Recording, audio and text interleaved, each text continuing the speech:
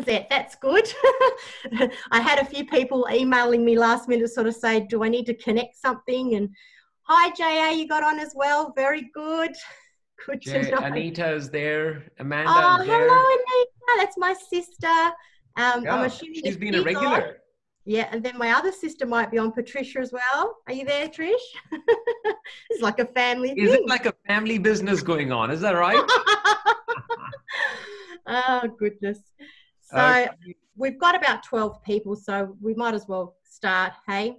Yeah, I Let's think do that. so.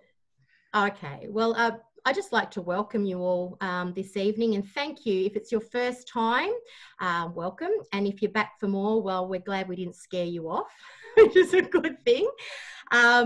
We've also got Dr Arun Dhir, as you know, as a co-host, but we've also got Fenella, who will be telling her story to us later on. And I won't go into a lot of detail about that because I'd really like for her to be able to share her journey. But she is a bariatric patient who's had surgery not that long ago and it has done extremely well. So we can't wait to hear what tools she's put in place to help her on her journey. And Dr. Arun, he's really here for good looks. I said to him, he's the thorn between the roses. Yeah, well, I took offense to that actually, guys. Those of you who are hearing on the line, when we were prepping for this couple of days ago, and I was giving my suggestions and feedback to how we can make it really valuable. The comment that I had to hear from these two beautiful ladies, and they're both teachers, by the way, is that I'm like a thorn between the two roses. Said, okay, I'll try not to take that personally now. Well, Dr. Arun, we are roses now, thanks to your work. So exactly. Isn't that right, Fenella? Beautiful growing roses now. Beautiful. Growing in the opposite direction. Well, I say that, the roses can only be looking beautiful if they have a stem to support them, Yeah, absolutely.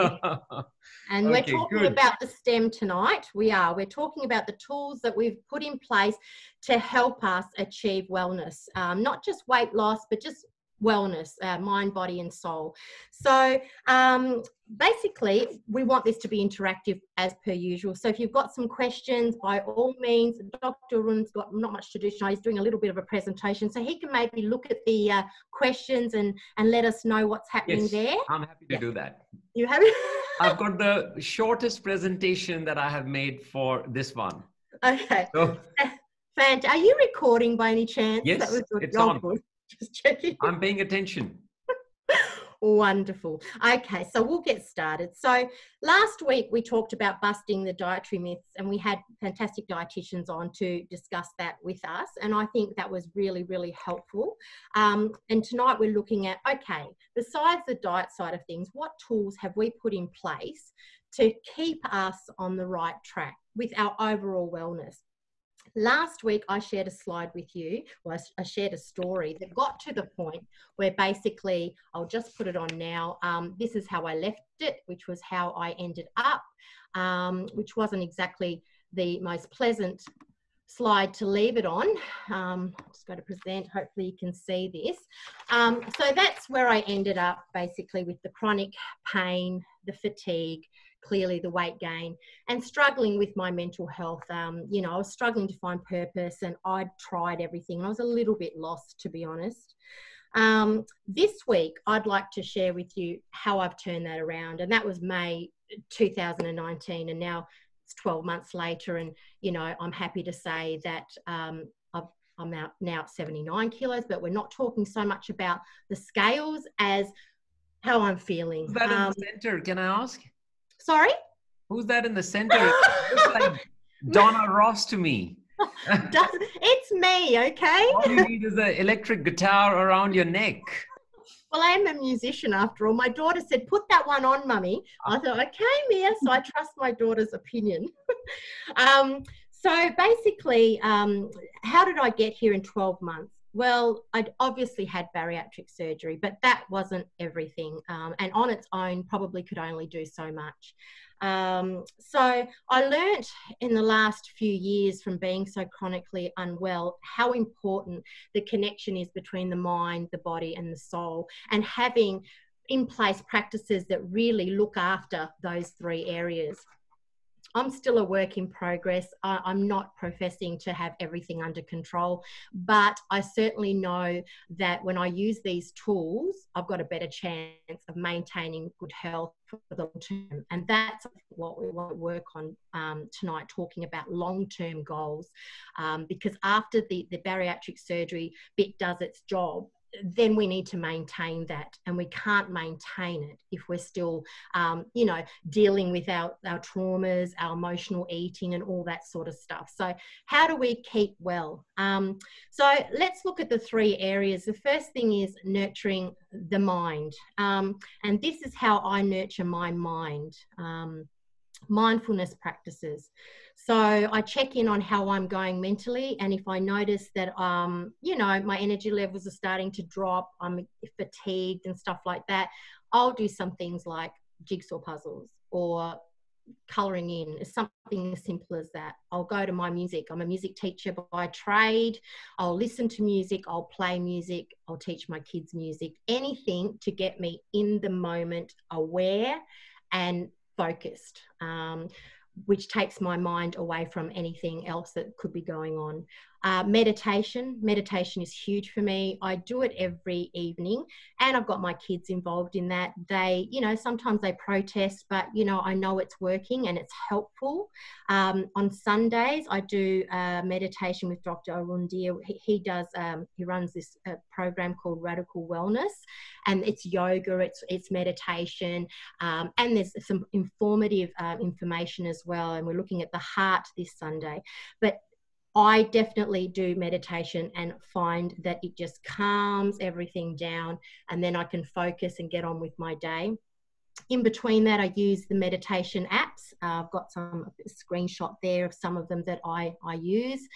And I've also made sure that I read and I keep my brain learning new things, you know, and I think that's important. Obviously, for my mind, I've been doing some reading on, you know, people that have overcome mental health challenges, ways to deal with anxiety, natural ways to, and also there, if you have a look, there's a book on drugs, you know, psychiatric drugs and the impact that they have, and, you know, how they can help, but what to look out for as well in that.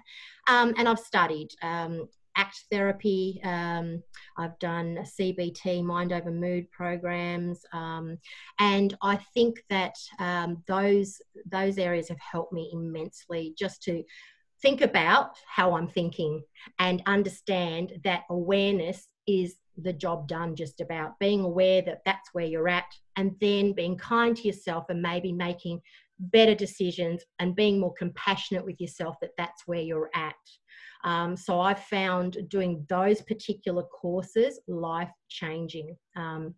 So for me, that's basically what I've done to nurture my mind. There's also journaling there. I won't go into a lot of detail about that, but for me, writing down how I'm feeling is very helpful as well, just to get it down, because then you get it out of your head also. Dani, a question there, sorry interrupting. If you were to pick just one exercise out of all of this, just one, what would be your most powerful tool that you feel now, looking retrospectively, has made a huge difference? Meditation, without doubt.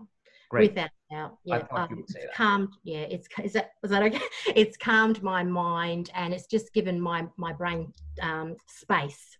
You know, space between thoughts. It's hard to explain, but it's so beneficial. I'd say meditation is like reconnecting with your source. We are looking at a source outside of us. But when we look at reconnecting it with the source, which is inside of us, it actually suddenly starts to open new opportunities, new understandings.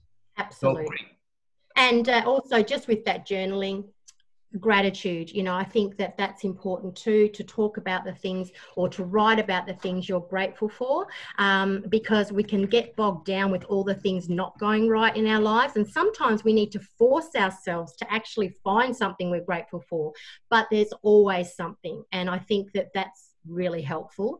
And that just changes your mindset. It just does. If you keep doing it, you know, repetitively. All right, I'll move on because I can talk. There's something very hilarious that I want to add on that about gratitude. Someone said that, you know, you come across one of the nastiest persons that you have kind of intensely disliked.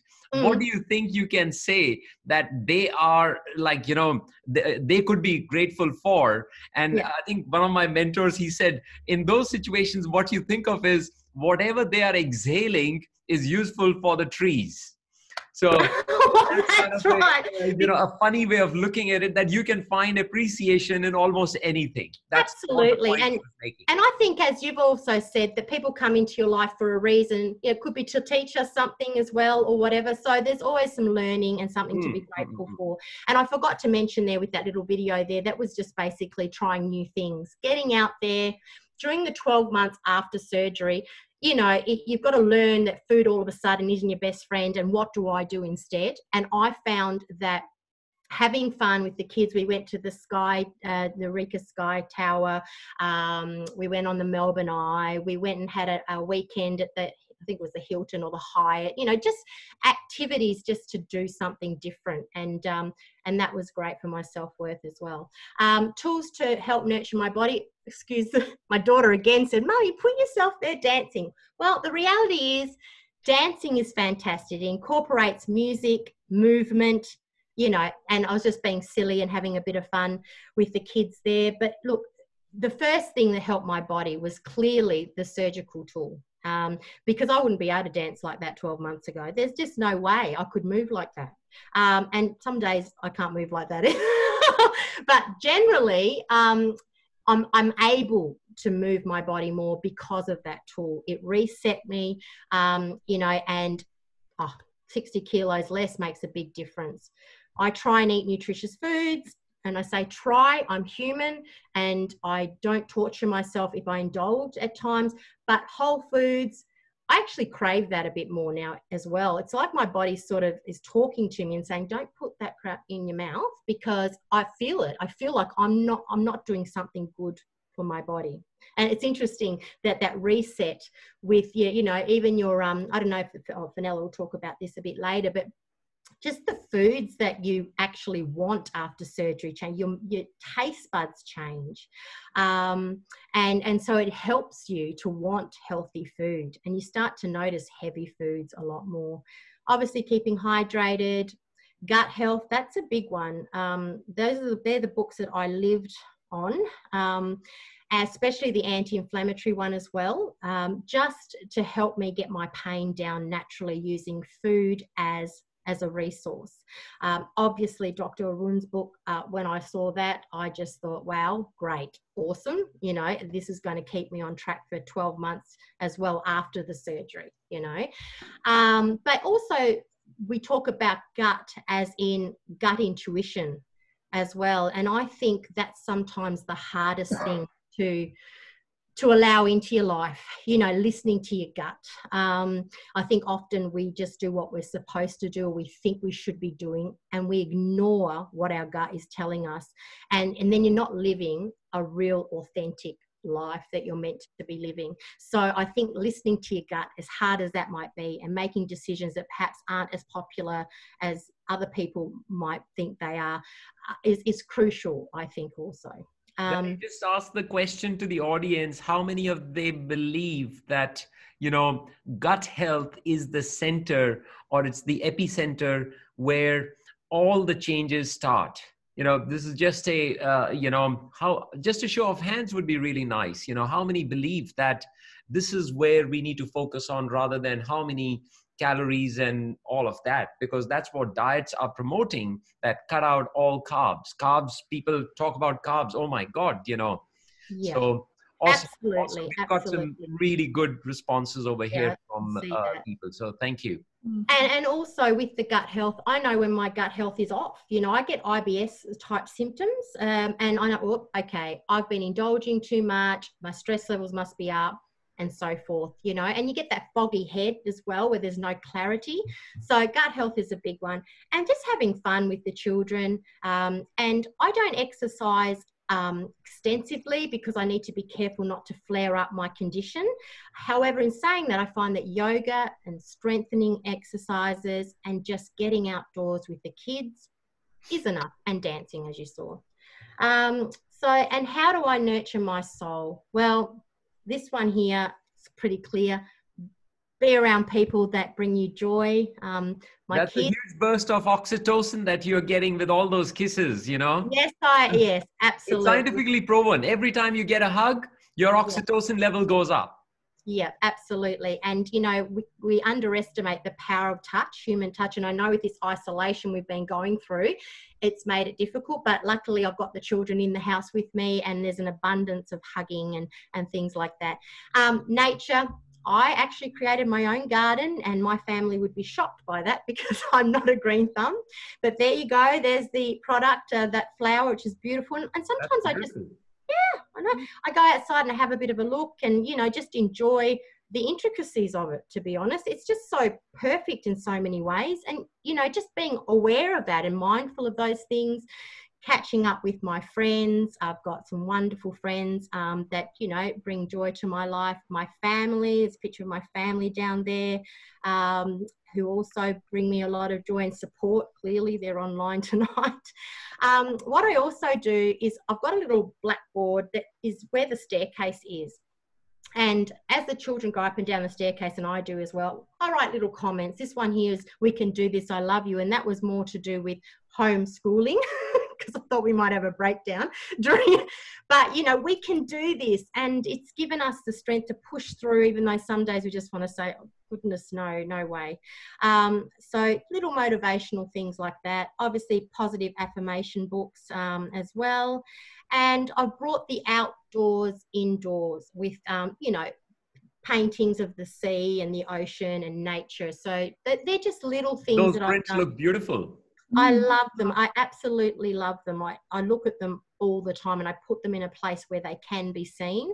So that's what I'm sort of doing. And also purpose. And I feel I've found my purpose. I'm currently working with Dr. Arun, and I'm helping other patients that are going through what I've just been through. And that gives me a sense of purpose, which is critical. I think a lot of people lose their mental health. Once they lose their sense of who they are and what they're here on this earth for, that's when other health issues can come into play. And, you know, and sometimes we don't know what we're here for, but being open to it and being aware of what the gut is telling you, you know, it will lead you in the right direction. And sometimes... Lisa is saying you're an inspiration, Dani. Oh, thank you. I'd agree with her. Thank you so much, Lisa. I'm sure we're all inspirations in different ways, and that's what it's about, you know, finding what you've got to give and giving it. I think Helen's raising her hand as well. I'm not sure if she has a question or not. Don't worry, I'll address that. And basically, the last part about this is that I limit time with people or things that I find are not life-giving. And, you know, there are things we need to do. We can't get out of, not all of us can hire a cook, and I'm not looking at anybody in particular. Some of us have to cook. I just had a joking episode. Yes, how's your cook going?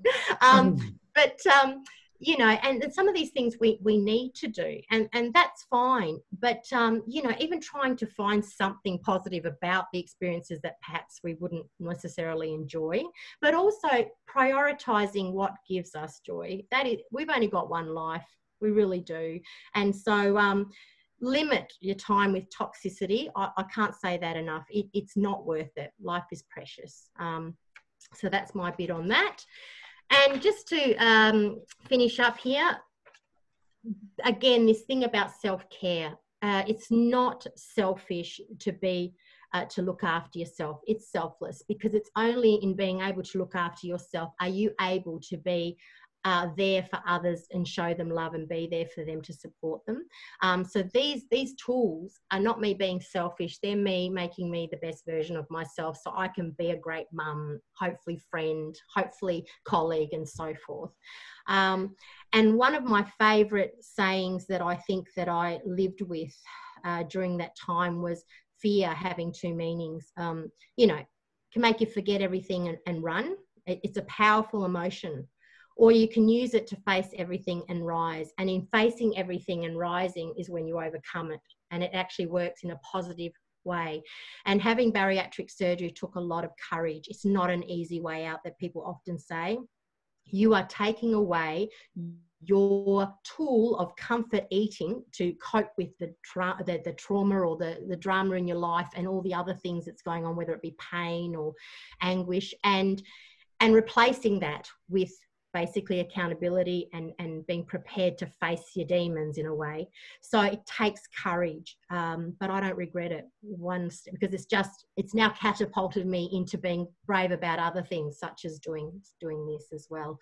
And just looking at, you know, what I've been through, do I look at it and go, oh, poor me? No, I look at it as I'm glad for the experience, because the rarest thing there, the flower that blooms in adversity, is the rarest and the most beautiful of all. And I think it's through adversity that we become, you know, beautiful flowers, if you like. Roses, to be precise. Roses. Yeah, beautiful. See, like we were saying, and they're just that's a photo of my children because they are my purpose, and that photo actually represents them being scared to go and climb trees, and I sort of said, no, we're going to do it. Let's do it. It's good for us. You're touching nature. It's good. Let's do it. And they conquered that, and there they are, smiling and happy. So that's that photo there. So basically, that's how I use my tools. Do I do it all the time? No, but I've got a collection there. That's not an extensive list, but it's a pretty thorough list. I'll stop sharing that now, so we can. And I think what you've said is so pertinent, that it all starts with self-care. I think, as they say, you know, if a cup is empty, you've got nothing to give to anyone. And that is so crucial. Self-care is not being selfish. I'm sure the audience would agree with this. Just a show of hands, just so we know that, you know, we are all in sync about this, because it's crucial to understand that you have to take out time for yourself, to be the best version of yourself. So awesome. I think, Dani, that was really moving, and seeing that journey that you've gone through. And I think what you have now turned yourself into is, with that wealth of experience that you've got, you know, how when you are, as they say, you know, in a wave, there is a sine wave, you know, so there is a peak and then there is a valley. After a valley, there is a peak, but you have experienced that valley, as they say, the dark night of the soul. And that's crucial. So it's enriched you, and you can go out and help other people. So that's really beautiful. Oh, my pleasure, Lisa. Thank you. Didn't know she was going to be on. That's a girlfriend of mine. Okay, so what I'd like to do now is stop talking, because I like to do that. I'd like to pass on to Dr. Arun. He's going to talk about the science behind why some of these tools actually work. And, you know, this is not just me talking. There's scientific evidence behind why having a collection of tools in your toolbox actually help. So over to you, Dr. Arun. I can take care of the questions at this stage too. No worries. So, guys, my presentation really has got 5 slides, but don't underestimate me. I can still talk for 2 hours, so, but I'll not do that. Don't worry. I can talk for a very long time. But I guess the bottom line, what I'm trying to say is, I'm just going to delve on this one tool that I use personally in my own life. And I want to share this with you, which is a pen and paper journal. It's not a digital journal, because somehow what I have found is that a digital journal hasn't got that impact. Now, someone's disabled my sharing, so sorry, I need to upgrade myself to, where am I? Just one second. I need to, Dani, you are the host. You got to switch it back to me now. Sorry. Okay. And I actually haven't got screen sharing on at the moment. So no. If you go into your, you know, section of, sorry, hang on a minute. Look now. And you make me the host. Got it. Yep. Okay. Good. learning all this. How's Yeah. that? Okay. Beautiful. Yep. I can see that I'm able to share now. So basically, what Dani's journey has shown us is from information to transformation. And what I mean by that really is that when you get true, profound information, which has emotion, which has story attached to it, that information starts to create a shift in your awareness. You start to see possibility. You start to see an opportunity here to become unstuck. Friends, we got to understand no matter what the challenge is, your challenges might be different to my challenges, which might be different to someone else's challenges. We all are going to be faced with challenges some or the other time in our lives. And the beauty is going to be if we take this information and apply it, and doesn't matter whether it's a weight issue, whether it's a health issue, it's a relationship issue, it is all about elevating our awareness. If you're able to elevate your awareness from being a victim to a victor. Victim means you're looking for someone to blame. Okay, this is the reason why this happened to me, my spouse or my this person or my boss or whoever it may be, versus I want to take responsibility and I want to do something about it, as is reflected by Dani's story. And I'm sure we are going to hear the same theme in Fenella's story with a different twist, of course, So true information leads to transformation. I don't need to introduce myself. Hopefully everyone knows me by now. But I think the book, when I wrote the book, Happy Gut, Healthy Weight, the research that went into it completely blew me away, because I found so much information about the gut-weight connection and the gut-brain connection. I was wondering to myself, why doesn't everybody know about it? Like, this is solid science. It's not like my opinion or someone else's opinion, because we know that whenever we do surgery on the gut and the brain communicate through the gut-brain axis. It not only shifts the hormonal interaction between the gut and the brain, and as Dani was saying that, and I'm sure Fenella, you would have experienced the same, after sleeve surgery, your taste preferences change.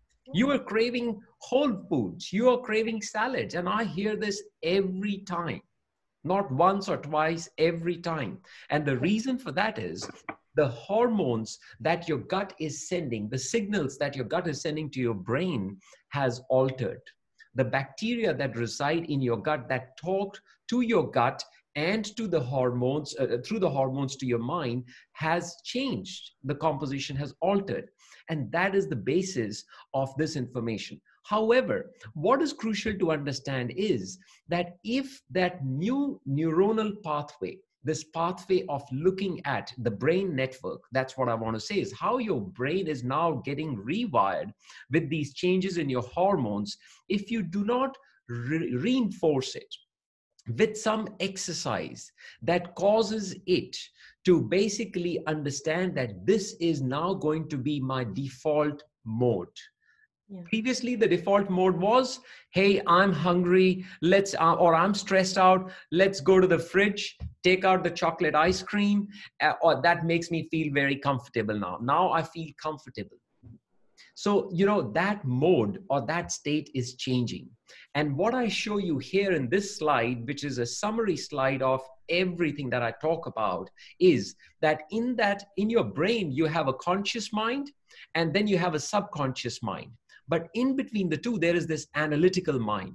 The analytical mind is like a sieve. It's like a filter. No matter how much information you get about stress management, water intake, diet, all those good things that we need to know, your analytical mind is like a filter. If you are in states of what is mentioned in the red box, like fear, doubt, worry, indecisions, or toxic stress, well, that analytical mind is like a gateway. It is going to close, and no information will go to your subconscious mind, which is where your habits live. If you are not using any of this information to translate into action, which means changing your habits, well, it's just going to bounce off. It's a time that you've spent, you felt good about it, and thank you, nothing changed. Nothing's changed because your actions have not changed ultimately. Whereas when your analytical mind opens, and as Dani said, through meditation, the exercise that I'm talking about is journaling, which is also a very powerful tool. Visioning, developing intuition, affirmation, quiet time, or even green space time. And what I mean by that is gardening, spending time in nature. Once again, something that Dani alluded to is a very powerful tool in allowing your analytical mind to open up and understanding, again, creating that awareness that what is it that matters. And that is what starts to cause the shift. Friends, journaling and neuroplasticity. Now that term neuroplasticity really means one thing, that neuro and plastic, which means that neuro is related to brain. Plastic is that it can be molded. So we have been brought up thinking that after 4 or 5 years, brain development stops. Nothing happens. No, nothing. And that is now proven to be incorrect. You can set up new brain networks. If a person starts to learn music or a new language at the age of 80, well, they are setting up new neuronal circuits. It is proven scientifically now. It's not an opinion anymore. So journaling allows you to start creating new brain networks, starts you to think differently. And as they say, think outside the box. Because until now, we have been taught to think within the box, fit in. That's the culture, just fit in culture. You are not asked to imagine something, you know. And that's just to interrupt you there, because I know you like interrupting. Sure, please. Rebecca said it builds the positivity muscle, you know, that your brain is a muscle in some ways, you know. Absolutely. Yeah. And so, you know, journaling and all that builds that muscle. I think that's spot on, Rebecca. So. Absolutely. It is like a mental muscle. And that's what I say. Mental muscle is something that we don't work on. We go to the gym to build our physical muscles, but we don't work on the mental muscle. Benefits of journaling. Well, number one, it gives you clarity. This is my second last slide, I think. It gives you clarity of thoughts, which is very important because a lot of us are confused. We are overwhelmed with information. We just don't know what is it that is going to work and what should we prioritize. Second, very importantly, it gives you a record of your progress. How are you doing? 6 weeks ago, 6 months ago, if you've been journaling for that period of time, you have a written record of how you were feeling on that day. I still look back on my journals from years ago. I've been journaling now religiously since 2016. I was looking at my journals from 2016. They are my prized possessions. One day I'll hand them over to my kids who can kind of, you know, take the legacy on. You know, this is what our dad used to do. Look how he used to waste his time. They'll love that. They'll love reading that, I'm sure. We won't say that.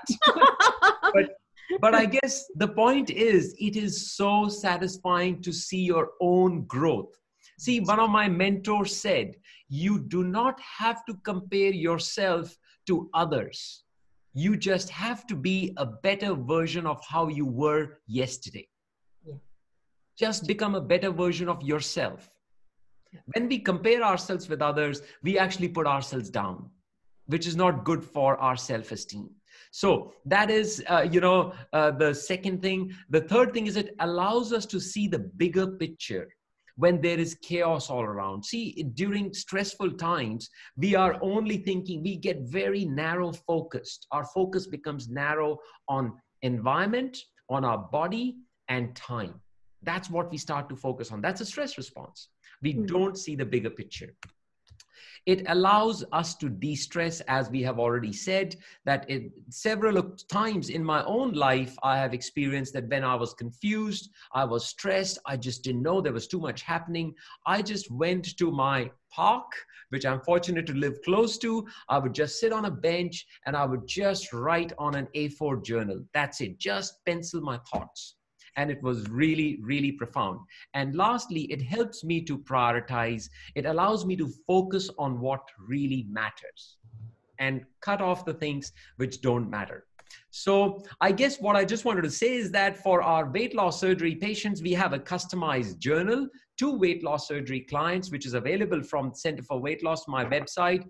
Dani has used that. I'm sure, Fenella, you had that too as well. And we would really be keen to hear your sort of, experiences from that.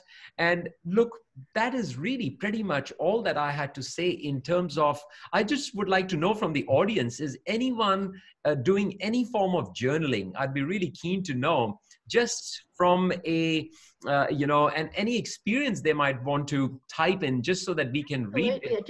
We've got some great comments here about journaling. Lizette said I've just lost that. Just went. That's okay. No, all good. I'll get it back up. Chat, here it is. Sorry about that. Okay, it's gone again. My chat box has gone. I can read it. Lizette said, there it is. I've got it now. Yeah. So I've been writing since I was 5. I still have all my books and I love reading. I really should start writing again. So, there you go. That's fantastic. And also someone else was talking about also writing somewhere along the line. Kylie has asked, can I just say, Kylie has asked, what do you write about? Can you answer that, Dani? What do you write about?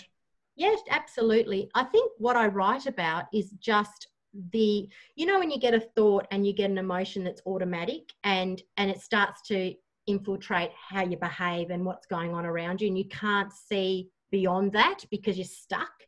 I write about that. So I actually write down what thought has triggered what emotion and look at how rational that is, or how can I now move on from that. I think when you write it down on paper, it starts to look different. When it's in your head, it can just ruminate, it can change, it can become a monster. Right. It gives you clarity. For me, it gives clarity, and it also puts it somewhere so I can move on. Awesome. So I think that's been, thank you for that presentation, Arun. I think that was awesome. But I'm really looking forward to hearing from our special guest this evening, Fenella. Like we just mentioned before, Fenella's a teacher, so and she was struggling a little bit with her weight, and she'll talk more about that. And she's had surgery not that long ago, but she's doing remarkably well, honestly. And I'd like to pass it over to you, Fenella, to talk about the tools that you've been implementing in your journey. Lovely. Thank you, Dani. And thank you, Arun. I really enjoyed both your presentations so far.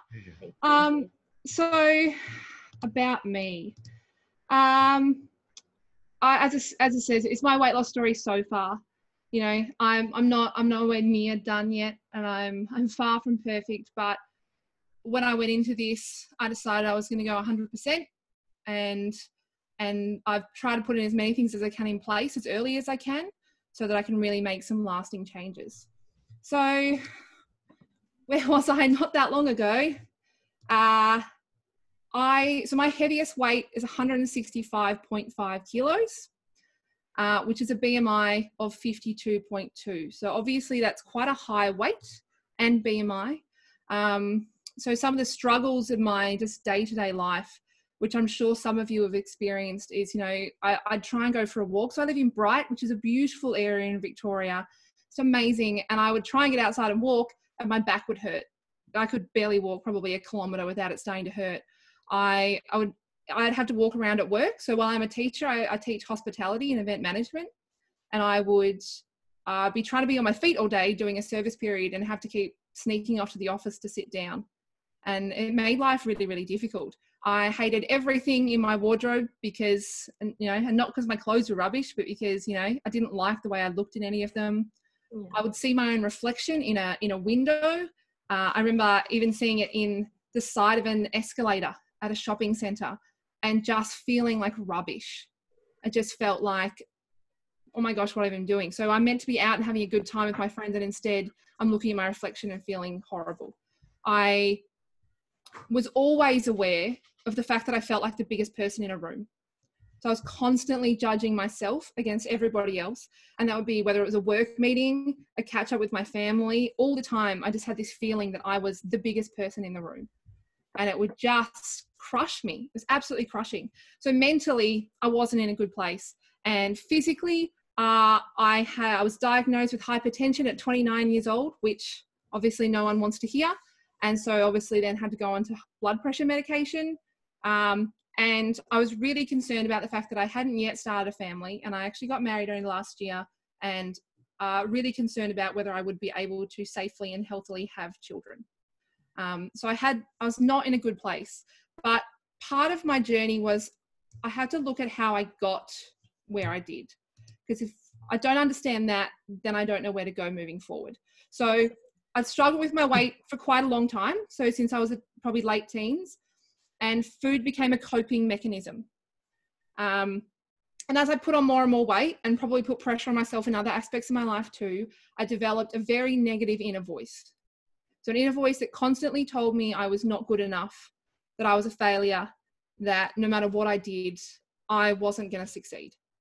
And this voice affected me in every aspect of my life, but with food as my coping mechanism, every time I'd be feeling bad about something, I went to food. And, you know, then I also used food as a reward. So food was a good thing and food was a bad thing. And it was what I went to. It was my go-to. And Fenella, sorry to interrupt you there, but I think that's very common. Yeah, absolutely. Have a, you know, even a show of hands of how many people listening this evening have done that. You know, use food as a coping mechanism to suppress emotions, and also as a reward. You know, well, you know, something great's happened. Let's celebrate with food. Yeah. Thank you to those participants. Yeah, and so, you know, I think that's quite common. Yes. Yeah. So, and this voice would get louder and louder and louder. And I probably wasn't as aware of this voice then as I am now. So it probably had a lot more control over me than I'd like to admit, really. But it did. It took control over me. And then I tried all the diets. I did a lot of diets between the ages of 18 and 28, where I did Weight Watchers, and I did 12-week body transformation. I spoke to a dietitian. I got doctor's advice. I exercised hard, and I did lots and lots of things, and I'd always do well for a while. Yeah. I mean, I lost over 20 kilos doing Weight Watchers, but I'd always then something had happened, whether it was my weight would stall or I'd have a tough time at work or something had happened, and I essentially give up. And looking back, what I can see is that I was terrified of failure. And this inner voice that's telling me I'm going to fail, the moment it found an excuse to run away, it did. So I basically fell into the trap of, if you never try, then you don't have to fail. You just, give up. And that's what causes people to stay stuck, isn't it? Yeah, absolutely. Yeah, I just kind of felt like I had nowhere else to go. And I got to a place where I honestly started to believe that I would never be able to turn my weight around. I was there. I thought there was no more diet that could help me, no program, nothing. I honestly believe that. And I can think back now and think that, I was preparing myself to be 160 kilos plus for the rest of my life. And I hated it, but I didn't think I had a choice. It's like you don't have the control, isn't it, Fenella? It's like the control's being taken. Fenella, just a question there. Yes. What shifted for you to consider surgery, which is drastic for someone who's 26, 27 years old, Well, one of my friends actually had weight loss surgery. Right. So it was the husband of one of my best friends. And he actually had surgery with Arun. And he and I had shared a lot of experiences together, and we'd talked about our weight together for years. We'd talked about the diets we'd tried, and, he'd be trying something, then I'd try something. We'd always kind of shared this as the thing we had, that we'd talk about it. And then I saw him, he came up to visit me, and I just went, what on earth have you done in your life? Because let me know your secret. And he was like, well, I haven't told a lot of people, but I've had weight loss surgery. I had gastric sleeve surgery. And I kind of went, okay, well, maybe I need to do some research. I like researching things. I don't like to just jump in with no knowledge. So I did. Did he not give you my business card? He did it, but I did get. I did say, of course. No, I did say, who is your surgeon? Because I trust my best friend very much. She's also a researcher, and she said to me, she said that they'd been to a few surgeons, and you were the one that she felt she connected to, in the fact that it wasn't just about performing the surgery and walking away. It was about creating a better lifestyle afterwards. So that was something that really resonated for me. So I had my appointment. We went with gastric sleeve surgery for me. especially considering that I haven't had children yet. And obviously the risk then for children is lower. So I knew that with a sleeve being my weight, if I wanted to get down to anywhere near where I'd like to be, it was going to take a lot of effort on my behalf. I wasn't going to be able to just go in, have surgery, walk out and just live my life as I have been.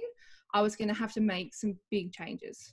Yeah, and I think that's the misconception, isn't it, Fenella, that yes. people think, oh, you've taken the easy way out. Yeah. No, No, definitely not. And look, anybody who is game enough to tell me that they think it's an easy way out gets a little education session afterwards about the things that I have done in my life to make this change. Absolutely. Yeah. Can I just add one thing to that, is that yes, people can absolutely do it on their own with diet and exercise and committed. It might just take them 10 years, you know. Yeah. So if you want to fast track your results, you need a tool, a more powerful tool. Yeah, absolutely. And that gives you the, you know, just, it catapults you, think, oh, look, this is working. Something's actually working. And then the positive mindset starts to, but we still need to put into these practices in. So we'll talk a bit more about the tools that you've been using. Yeah. So I went ahead and I had gastric sleeve surgery on the 17th of January this year. So, you know, there's my beautiful shot. It was, you know, if those who've been through it, you know, surgery is not easy. It's not an easy decision to make either. But right now, sitting back, it's one of the best decisions I have ever made in my life, honestly. So there's a bit of a comparison photo, even wearing the same dress. And this was actually a few kilos ago, probably about 7 kilos ago. So my current weight now is 118.5, which means my BMI is down to 37.2. Which the other thing is that I'm now no longer in class 3 obese, which I was very far into, which for me was actually a very exciting moment when I dropped down to moderate risk from high risk, because it felt like I was really getting somewhere. So obviously in a very short time, I've been able to make a massive difference. And I think part of that reason is because I've tried to set myself up to succeed rather than fail. So what I'm going to touch on tonight is what I'm calling my 6 pillars, which are my 6 main things that I use to keep me supported, especially when I am struggling or going through the tougher days, because not every day is easy. No. There are some days that seem to be an absolute breeze and others that it's a struggle all day. So the first one of those is support. So for me, support that I get is from people like my husband, my parents, my in-laws, friends, colleagues. I've told people, I'm not ashamed to tell people about the fact that I've had weight loss surgery. I'm proud of the fact that I made a decision to do something about my health. What that decision is nobody else's business but mine. And so I'm not ashamed of that. I'm not embarrassed by it. And I'm very happy to talk about my story, what I'm going through, and share it. And from my experience, it allows people to be there for you if you're prepared to share with them. So it makes me realize a lot of things. Like, one, I'm not going through this alone. Even if I'm trying to lose, 80 kilos, there's a lady at work who's just trying to lose those last 5. But we can still chat to each other and support each other about what we're doing at the moment to work together. It doesn't matter that we're trying to lose a completely different amount of weight. I'm not the only one who struggles, and reminding myself of that by talking to other people is really important. I'm not the only person who has tough days, and that's good. People can support you with that.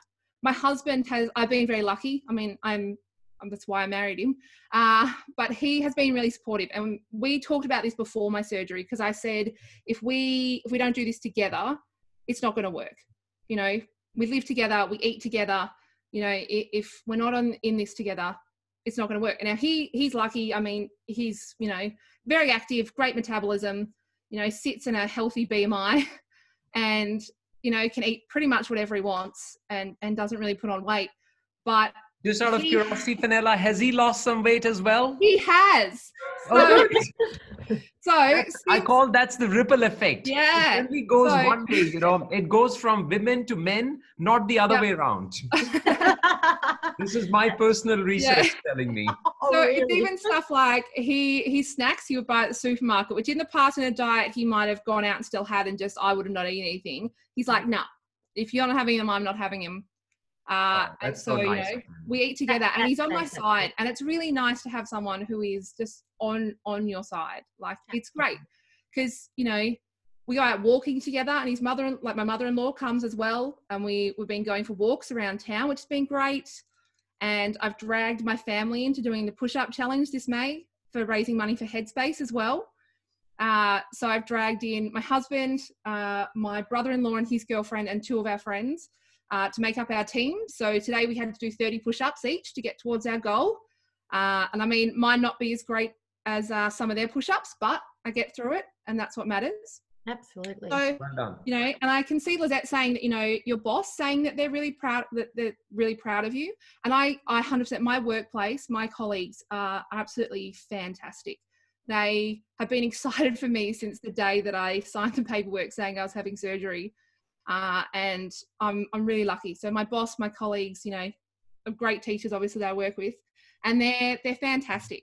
So yeah, support has been really, really important. You can't, I couldn't do this without the support of other people, because when you're feeling like you're struggling, you know, those people are there for you. You're not by yourself. You are not alone. So number 2 is exercise. And I've always enjoyed exercise to a certain degree. It's always been so uncomfortable, especially when, you know, I weighed 165 kilos.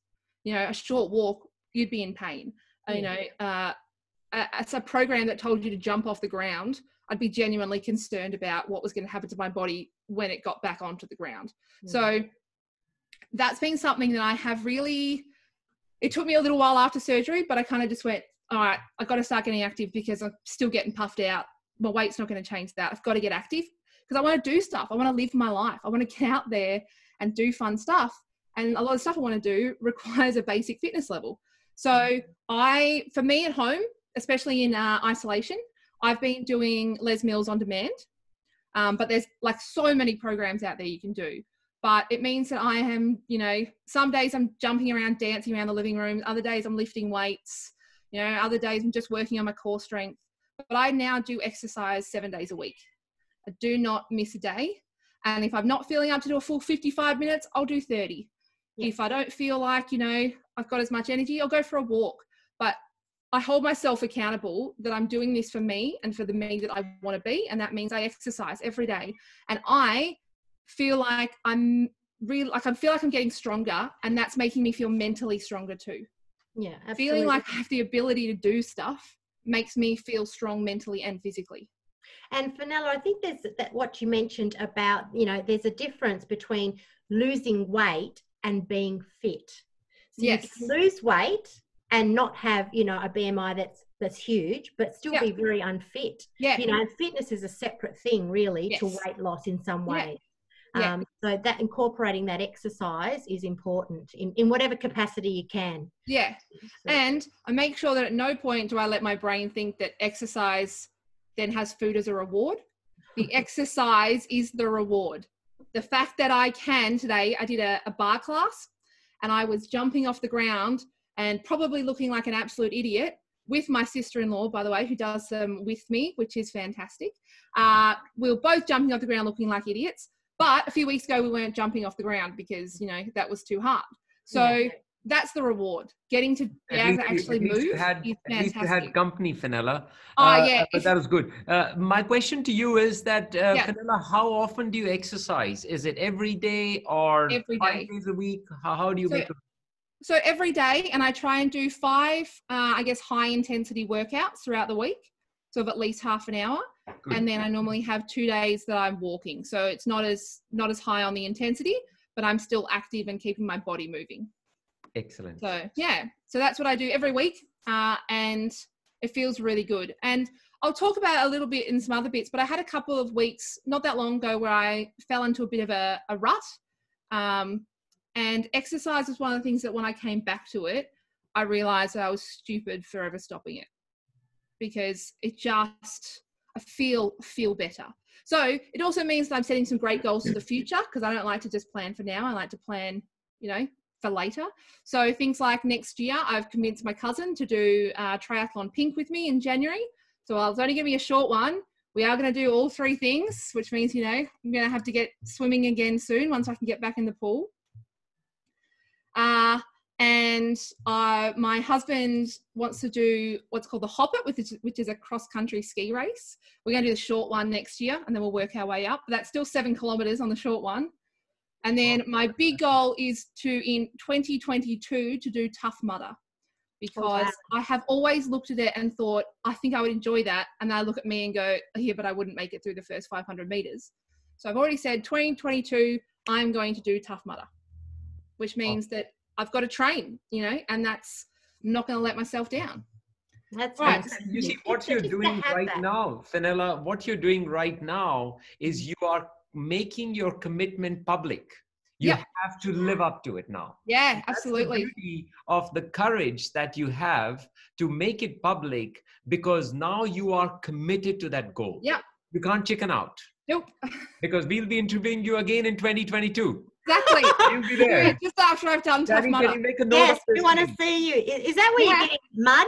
Is that the mud thing? Yeah, you do the mud, the zapping, the everything. It's absolutely brutal. But to me, the sense of accomplishment, if I could get through that, is worth Good on you. anything. Well, I know Dani has already made a note in her diary to contact you in 2022. Yeah, good. You beat the edge. I might join you. Yeah. Oh my God. That's Absolutely. She's joining you to make sure you I'll join be in. making a team. So if anybody's interested, in 2022, just hit me up. I know I've got a girlfriend that she might be on tonight that's actually does that quite regularly and, puts it on Facebook. And I just think, wow, that's amazing. What an achievement. So good on you. And to have those goals. Keep going. Sorry, keep interrupting you. No, you're right. So my next one, which you guys have touched on a bit, is guided meditation. So I got into this through a wellness and occupational counsellor through my workplace, because I went to see her and we had that moment when I realised how bad this voice was, when she asked me to say something positive about myself, and I almost started crying because I couldn't do it. I felt it so hard to say anything good about myself. And even now I still have that battle of, what is egotistical and what is just healthy self-recognition. But she got me onto guided meditation, which is just to change this inner voice, to take control back of my inner voice. So part of what we, repeat to ourselves, and that she's taught me to repeat to myself, is that I am enough. So although I want to make changes, I want to lose weight, there's nothing wrong with that. But I am a person, I am right now, I am enough. And this repeating that, I don't have to be better than I am right now is really, really, really, really helpful for me, because it means when that inner voice comes in that goes, how much weight have you lost this week? Or, that dress doesn't fit you yet. Or, is that really what you're going to walk out looking like today? The other part of my voice now goes, nah, you can go away. Thank you very much. I am enough. And I feel good about myself. And this is what I'm learning through guided meditation. So a lot of positive affirmation about, myself, and listening to this stuff and taking that time to go, it's okay. And I'm actually starting to retrain that voice, which means that I'm able to catch the self-sabotage very, very quickly now. Yeah. The previous patterns of, feeling bad about myself, they don't last long, because I catch it. I hear it and I go, no, that's not who I want to be anymore. It's not what my brain needs to think anymore. I deserve a brain and an inner voice that's going to believe in me, that, knows I can succeed, not thinks I'm going to fail. Absolutely. So I've changed this narrative in my head, and, it's still a work in progress. And I meet with her actually every couple of weeks, and we still develop skills and we're still building stuff up, because it's going to take time. I'm changing a voice that's been embedded in there for a very, very long time. It's not going to change overnight. But if I can make a little bit of progress every week to get, stronger mentally, then it's just going to get better and better and better. Absolutely. And our mind is a muscle that needs to be exercised and talked to as well. And that awareness that you're talking about is critical. Being aware that you are actually listening to that voice or not listening to it can make you make a decision that's going to benefit your health long term. Yeah.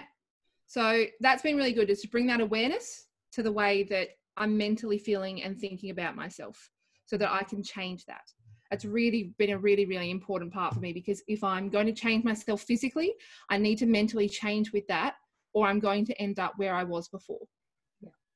It has to happen as a holistic approach. So next one is good food. And I guess I've gone a bit too far. I'm a very fussy eater, so I've always struggled with stuff, and I've probably used that as a bit of an excuse in the past to not eat the right things. But this now, I don't count calories. I haven't counted calories at all since my surgery. I have focused on the foods that I should be having to make myself feel good. So making sure that I eat protein to feel full, making sure that I get, a mixture of fruit and veg with my meals throughout the day so that I'm getting those nutrients. But I don't count calories. I'm not terrified of a carb ending up on my plate. But if it's going to be on there, it's going to be a small portion of my meal. I've been fairly careful with sugar because I know it's a very addictive substance. So I've decided to myself that sugar is if I'm going to have it, it's going to be for a reason. It's not just going to be because it's there. Yeah. And it's actually making me feel very empowered about my food choices, that, at the end of a work day, because also I work in the same office as the bakery teachers. So as you can probably imagine, so the other day I went into work and the patisserie class had been making lemon meringue tarts and chocolate tarts. If that doesn't test you, nothing will. Which once upon a time would have been, and I'd had a physical day at work too. I'd been on my feet all day, and in the past I would have absolutely gone for it. And I looked at it and I thought, I'm going to feel physically ill, literally, from eating that. Yeah. And I'm going to feel mentally really bad about myself, because I'm going to go, why have I done that? It's not what I'm about. So I actually held my head up high, said, no, thanks, I'm good, and headed on about my day. Yeah. So the fact that I'm able to, make that choice now rather than feeling like that choice is made for me is really empowering. And then I came home and I had a lovely dinner full of protein and veggies. So beautiful. And I think also, Fenella, having had the surgery, there's only so much we can fit into our stomach at this stage. Yeah. 12 months along, I can eat more. But and so you just think to yourself, well, I want to make sure I can get in food that's actually good for me. Exactly. Because otherwise I'm going to be not looking after my nutritional value and my health. Yeah.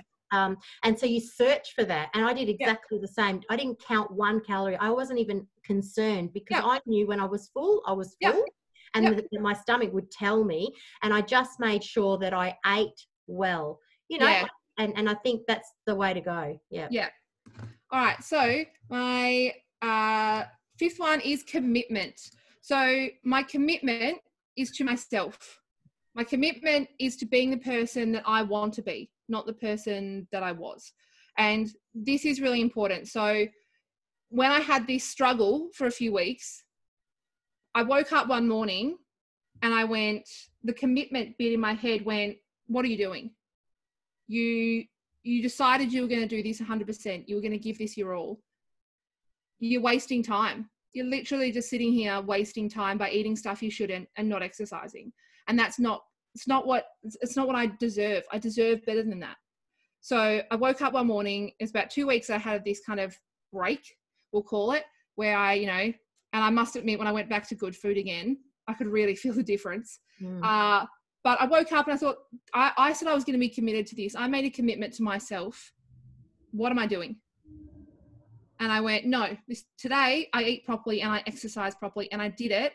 And I felt so much better mentally and physically. Yeah. And it's this reminder of, what is it? Why do we need excuses? If you have a genuine reason not to do something, like if you're injured and you can't exercise and it's a genuine reason, then okay, take a break from exercise. But if you're a little bit tired, have you got the energy to get a 30-minute workout done? Probably. Yeah. So I've kind of taken this thing where these excuses I don't have room for them, because they're not helping me. I only want to do things that are going to help me be who I want to be. I'm committed to making me, the me I want to be, at least.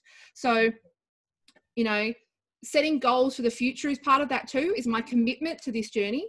It's not, I'm doing this for 12 months and then I'll be an ideal weight and I'll go on my merry way. This is my lifestyle changing. Yeah. This is my whole life changing, and I'm committed to that 100%. And that doesn't mean I won't have a day where I eat something I shouldn't, or I won't ever have a day where I don't exercise. But it means that overall, I'm always working towards where I want to be. Absolutely. And, you know, when I complete the goals I've got now, I'll set new ones. There's always something harder and tougher out there that I can find to do. That's never going to be a challenge. That's fantastic. No, And my last one I have is sharing my story, which for me has been a big thing. So in the past, as I mentioned before, I've always been scared of sharing if I've been on a diet or anything like that because of this fear of failure. So when I decided I was going to do this surgery, I thought, oh, I'm going to set up an Instagram page. In fact, it's really, I guess, in a way is my version of journaling. It's a visual journal, but I also write with all the posts I put up, and I share kind of my feel about where it is. So normally it's any day that something, you know, I feel like I don't want to keep to myself, I share it. And even sometimes things I do want to keep to myself, like I've had a tough 2 weeks, I still share it because it's part of what's happening. So I set up this Instagram page, and originally I made it so it was private. I was like, nah, I'll only just invite people that, you know, I want to be able to see this, because otherwise people are going to see a photo of me at 165 kilos and you can't hide from that. You know, I asked my husband to take it and I said, it's not going to look good, but we got to do this. We got to get this photo. And then I started posting on it and I thought, no, I'm not going to be scared of failing, because I'm not going to fail, because I'm giving this everything. I'm setting myself up for success. So I'm going to share it. So I made it a public Instagram, and I invited anybody on Facebook, and that includes Facebook friends I haven't seen since I was in high school and, you know, probably weighed close to what I weigh now. And I said, this is where I'm at. I weigh 165 kilos and I'm having weight loss surgery. And if you want to see what's going to happen to me over the coming months and years of my life, follow. And, you know, I got a lot of support from my friends and family and people that I haven't seen in years. And it was actually really, really, really, really good. So sharing my story has been a really, really important part of this for me. So they're my 6 pillars that I use. Now, I've just got a couple more things. Go for it. It's the reminder that it's not all about the scales. So things like the fact that I can layer my clothes now, the fact that I don't feel rubbish in my clothes. I went shopping at Kmart the other day and managed to buy stuff without trying it on, which was amazing. They're not allowing trying anyways, isn't it? I know, I'm not allowed to try stuff on, so I just had to buy. And I was like, oh, this is risky. I never would have done this before. I can tuck my shirt into my pants, which was a really exciting moment for me. That was the top left. But it's the fact that I have this life now. I'm starting to get this life back that I feel like I'm in control of, and I feel powerful in it. So part of my kind of mantra that I'm trying to embody is that I'm going to share my struggles and wins with the people in my life. I'm not going to let a fear of failure or judgment hold me back. So I'm not going to let the scary thought of someone judging me for having weight loss surgery hold me back. Who cares? I'm proud of my decision. I'm not going to be scared of failure because I'm setting myself up for success. Exactly. And I'm going to share my story. And that doesn't matter if it's the person who I work with, one of my best friends, or a friend's parent I see down at the supermarket who says, wow, you look great. What have you done? I say, I had gastric sleeve surgery and I have worked really hard since then. So I'm not going to let fear stop me. You just getting congratulations there, Fenella, from people. Oh, yeah, I was just going to say, and what's your Instagram page? If you want to follow my Instagram, it is at project_Nell. Yep. And more than happy to have you. And as I said, you get to see me as I keep going on my journey and sharing the stuff that I get up to, basically. Thank you so much. Not a problem. Awesome. Thank you for coming on tonight and discussing that with us. Really powerful stuff. And being brave enough to share that. And Yeah. I think you're right. I think having it out there, same with myself, gives us, accountability, but strength as well. And I'm sure you will do tremendously well. And we look forward to hearing how you progress later on. We might touch base with you in a few more months, maybe the 12-month mark or something, to see where you're at. That's just awesome. Just on a scientific note, the data suggests that people who lose majority of their weight in the first 3 to 6 months have got a much better chance of long-term success. So the initial trajectory of your weight dropping is more acute. So That's what, allows you to kind of, set up these circuits in the brain for the longer run. So good on you. Well done. Thanks. We've gone over a little bit of time, and I think it was well worth it this evening. I hope that the participants got something out of it.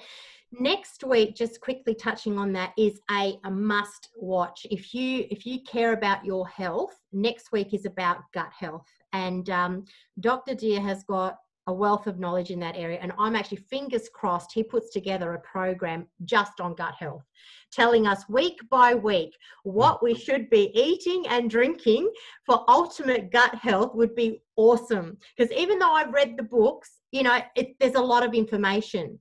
And if it was clarified into small segments of, yep, this is what you got to do to, get your stomach prepared for the next level, and this is what you need to do to feed the gut, for the right sort of, outcome, and so forth, that would be wonderful. So next week, that's the focus. Dr. Dhir, did you want to say anything about that? Or yeah, no, I think where it all came from for me was that people would come and see me, and they would often say, oh, I'm taking this exotic probiotic or this supplement. It's so fashionable these days to take probiotics, so people are just popping in probiotics thinking that's the ideal solution to your gut health.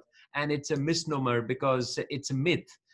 Because simply taking a probiotic and not working on, as Dani, you and Fenella, you have done, like you have literally made a shift in your diet, because your gut bacteria, what they need is only one thing, which is plant-based fiber. That's the only thing that they need. And if you're not giving them that, and you're giving them processed foods, well, there's no point taking probiotics. It's not going to. And we'll go deep into the science behind it, because once again, information leads to transformation.